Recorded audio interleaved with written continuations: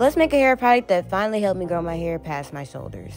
So we're gonna start with this huge block of mango butter, and we're gonna cut it into chunks. And it looks like this.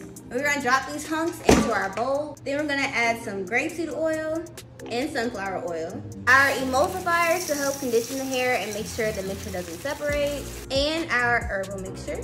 And we're gonna let all this melt. We do want this butter to be really hydrating, so we're gonna add some distilled water, some aloe vera juice, and some glycerin, which is a humectant that's gonna draw moisture to the hair. And of course, we need a preservative, vitamin E oil, and our fragrance.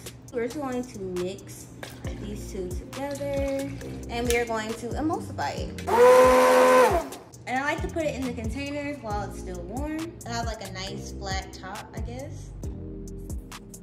And that's it.